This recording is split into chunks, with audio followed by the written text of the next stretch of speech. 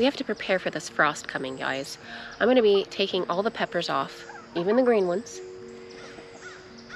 And I'm gonna be cutting these peppers down, and I'm gonna be overwintering them and putting them in the greenhouse, so that next season, spring, I'll have quite a head start in the pepper department. And Nate's gonna be taking down the tobacco and all the leaves so they don't get damaged. Cabbages are popping up nice. Looking good.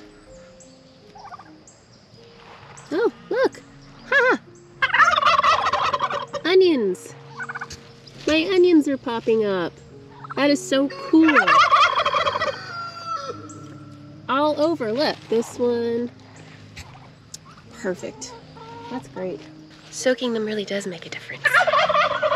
So green Tabasco peppers are not that spicy.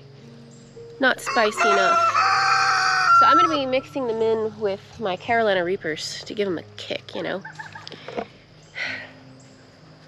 We don't do no what do they call? Habaneros? Or jalapenos? I don't know what they call them. Yeah, they call them habaneros and jalapeno. I don't know. We like our heat around here. I think those habaneros it's like having Mardi Gras without beads and king cake. Just taking all the fun out of it. That's my opinion. All right, let's get this going.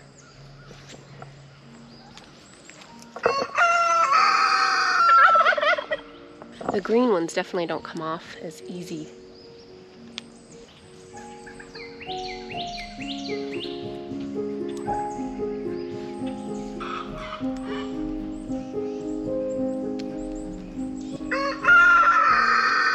This is my little spider friend. She's an orb weaver. The color Charlotte. She was over there on the tobacco, and she decided to move.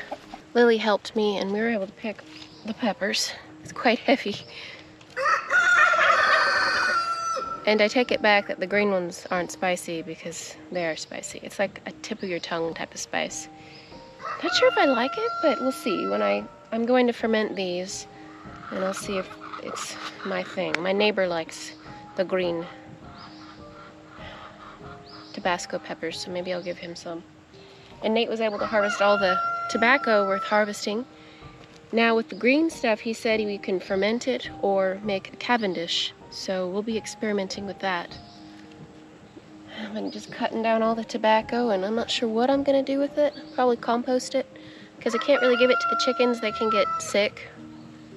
I guess nicotine or that can make them they can get poisoned. So I don't want to be poisoning my chickens. So I'll be doing something else with that. But I think I'm gonna save 2 of these Tabasco peppers. Got one here, and then my healthiest one is back over here. And we didn't pick off all the peppers on that one. I just was kind of done picking peppers. I got enough. So this is my first time doing this. You'll learn with me as we go. My real loppers are out of order at the moment. Nathan needs to take them to work for me and clean them up, so I'm gonna use these thingamajigs that are not meant for this, but they work. So basically I want to take this thing down to kind of a Y shape. I'm going to take up the root system carefully. In fact, I need to go get a spade for that. We're just going to get this thing to be in a dormant state in the greenhouse.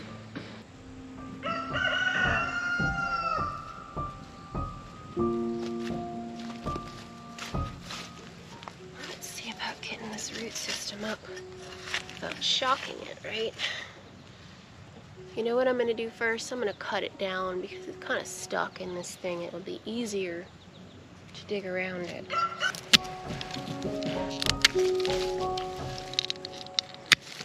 Now these I can give to the chickens.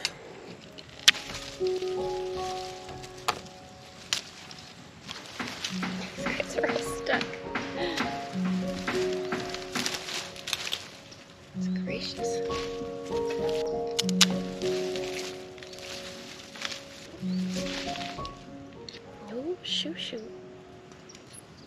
jackets. Okay. All right, there we have it. We don't want any of this green, so take all this off. Now I can rip this guy up and get it out of the way. And store it for next year. I actually have a use for those in the greenhouse for a little experiment I'm doing. I'll be showing that to you guys much later, probably in the spring. You know, for it gonna be so cold soon here, definitely doesn't feel that way. It's pretty hot today.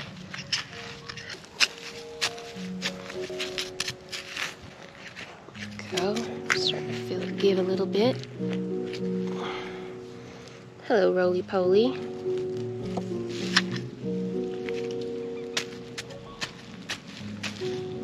This guy has some big roots. I'm surprised. Woo. All right. Goddamn. There you have it. So basically, we're gonna put this in a pot with some dirt, with some soil. And I think I'm gonna cut this little guy down more. I'm gonna keep 2 of my Tabasco peppers and I only have 2 habaneros. Next year I'm just gonna do 2 Tabascos, and I would like to probably do 4 habaneros, a lot more cayenne, and then a lot more paprika.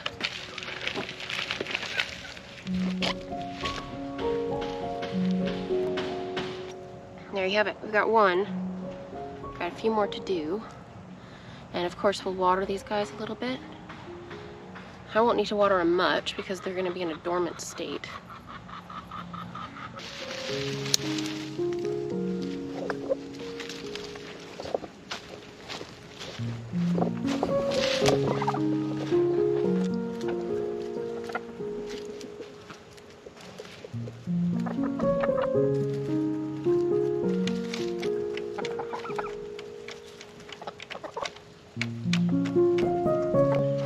Chickens are coming running. In fact, I'm gonna give that guy that I just took up water right now and keep it from getting shocked.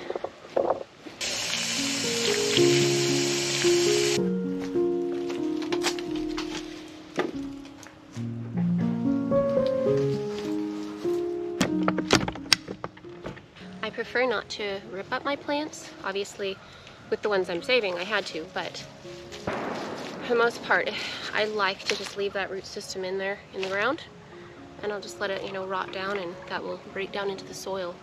I don't like having to disturb my soil when I don't have to.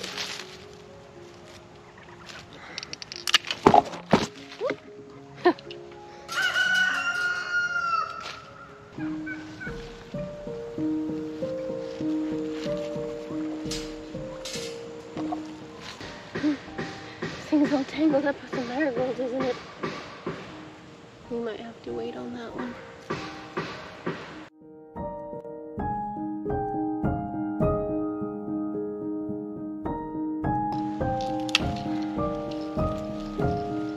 No, don't want to take up my marigolds. Get you out of here.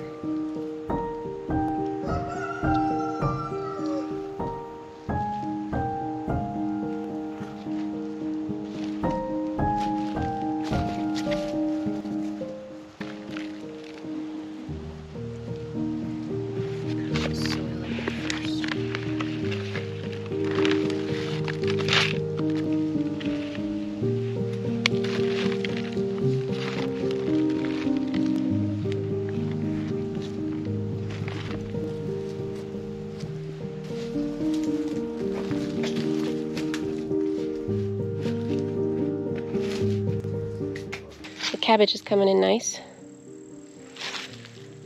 And look, my first little viola is starting to blossom. Pretty, huh? And you see, this is a purple cauliflower that came back from last year. Isn't that neat? That'd be pretty. Okay, we got them all. This one's kind of sideways, you see. These peppers are pretty substantial, and they had very tough, big root systems, so hopefully they do okay. But I got to my cabbages and dill and all that over here. Let her get them going out. And filling in these rows. You see, I've got some cabbage in here mixed in, but I want to kind of fill it out. I want my fall winter garden to be full.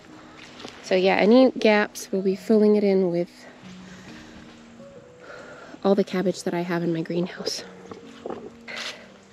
For now, I've got a ton of azaleas and hydrangeas that I need to put into the greenhouse.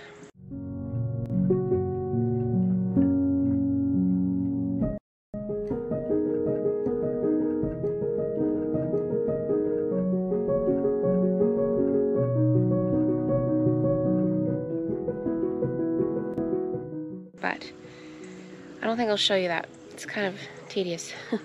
But we will go into the house, and I need to take these peppers and tobacco in.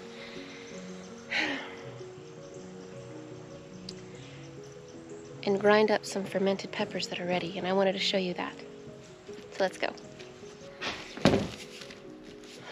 It's satisfying bringing baskets full of things from the garden that we've grown. I love it. One of the things I want to do today is we ran out of the hot sauce that I love, the fermented hot sauce. So I'm going to go ahead and grind up some more. I'm going to show you how I do that. Let me grab one over here from the cupboard. I generally need, I think, 2.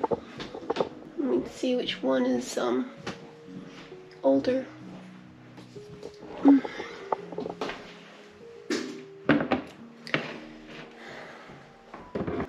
If you look here, see how the garlic is kind of turning a bluish green? You might see that and go, ooh, I don't want to eat that. When I first saw it, I was like, what is happening with my garlic? But this is a pretty normal thing. Anytime you put garlic in an acidic environment, it will start to turn blue, greenish color. This will happen also if you pickle garlic a lot of times. It will turn a funky color. But anyway, it's fine. It's not gonna hurt you. Doesn't taste any different.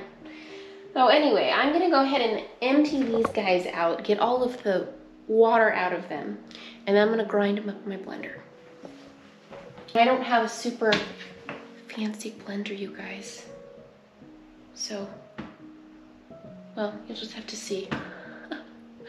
I have to shake this thing to get it to really do what I want it to do. But anyway, let me get this water out of here.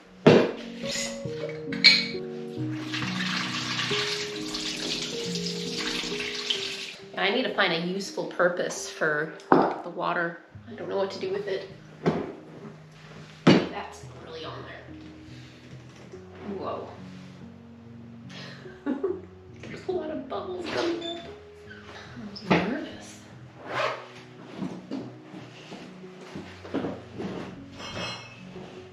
Kind of slowly let the air out. See all those bubbles? Some active ferment there. Good stuff. Good for your gut. All right.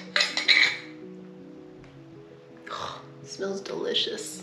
Y'all, this one is, oh goodness, it's like 2 months old. I wanna say this is one of my older ones. All right, now that we didn't explode, I'll empty this water.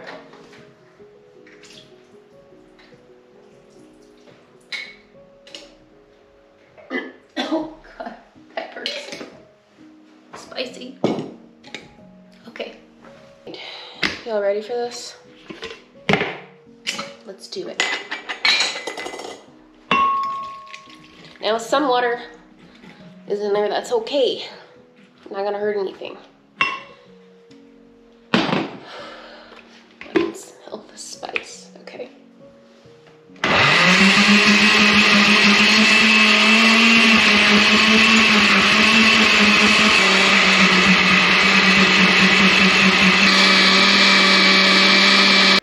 It generally takes about 2 of these half-gallon fermented jars to fill this up. We'll see.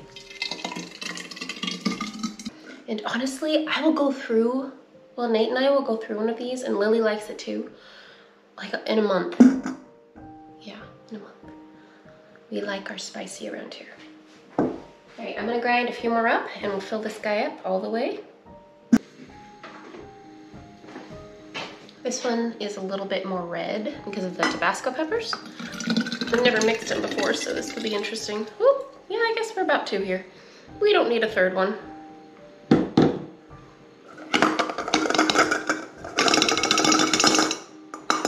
Perfect. Whew. That's spicy. Make me cough here. Wooden spoon here.